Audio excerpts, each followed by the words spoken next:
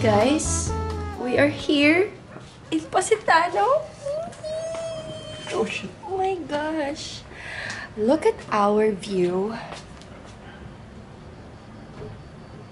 Crazy. This is our balcony. Ang ganda. And this is our room. Ang ganda. So, sobrang swerte namin dahil nakapag-check-in kami ng maaga. I think it's just 10:30. We arrived here 9:30. So, we only have this day. Like, this full day. And then tomorrow morning to explore. So, we're gonna make the most out of it. We have a full day planned. In the afternoon, meron pa kaming yacht na nabook ni Bubu. So, we're gonna prepare. And, grabe, sobrang ganda sa Positano. Okay, I'm so excited. As a beach girly.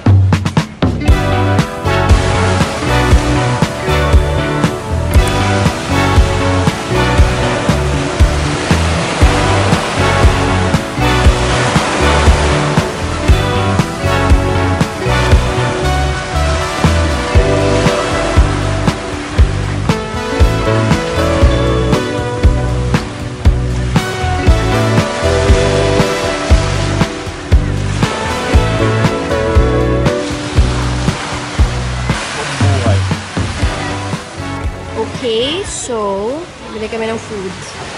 Dahil hindi na namin kaya. Ito na ata ang pinakamahal na pasta na kakainin namin.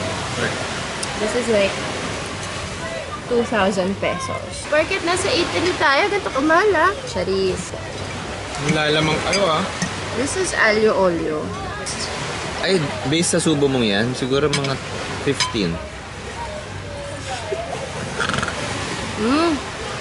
Abay, dapat lang ang reaction mo. Harvey. Super yum. It's yum!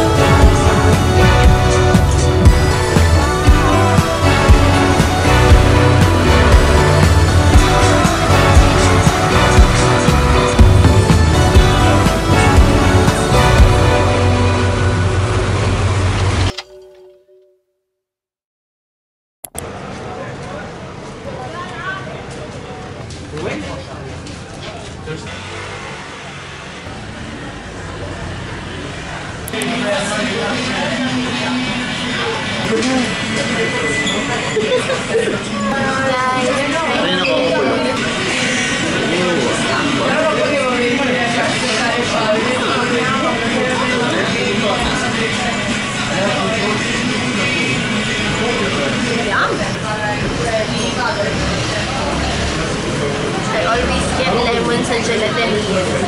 Ako nga no. Hi, doggy!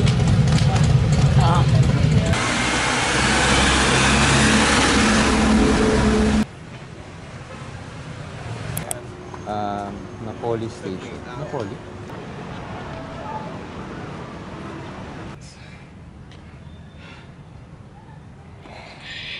Malapit lang ah. Malapit lang daw, sabi ni Google. Google! Sabi straight, pero straight up. Default ni Google. Stairways. Grabe sa Positano. And this is not even the first... Oh my gosh, may aso. Bye. This is not even the first flight of stairs that we took. Ba't kayo mo white dito? Parang ang lapit ng aso. Nakaka-orkot. Ay para sa bata. Oh my gosh. Hello friends! We are finally back home. Actually, from the last clip that you saw, na pagod talaga kami. We maybe took like a 15-minute rest. And it's currently 8:58. So, we are heading to dinner. Hanggang 10 p.m. lang yung restaurant na nakita ko. In Google Maps, pero hindi kami nakapag-research talaga ng mga restaurants here. Pero sa review sabi, it's the best meatballs they've ever had. So, we wanted to... Meatballs. So, we wanted to try that. And wala akong magagawa. Yung restaurant na nahanap ko ay medyo may hagdan pa rin. So, nag-comfy footwear na kami. This is our first and last night in Positano. So, we are gonna maximize it. And then tomorrow, we have the morning until 2 p.m. before we get picked up. So, let's head to dinner.